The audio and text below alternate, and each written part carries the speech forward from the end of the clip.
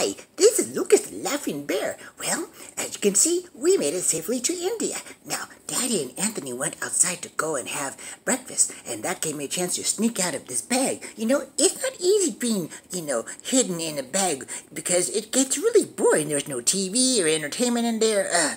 But when Daddy takes a nap or goes for coffee, that allows me to get out and get fresh air.